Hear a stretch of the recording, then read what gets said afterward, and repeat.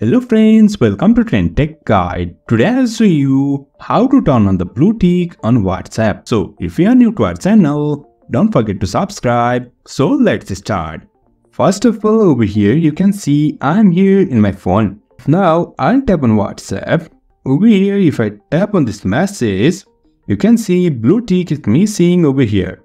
Now to get this blue tick over here, first of all tap on these three dots on the top right. And now go to settings. Now over here you'll find this privacy. Tap on this and over here you can find this read receipts. This is the option from where we have turned off our blue tick on WhatsApp. Now to turn on this, just tap on this button and now you can see it's turned on. After turning this, we'll be able to see the read receipts on WhatsApp.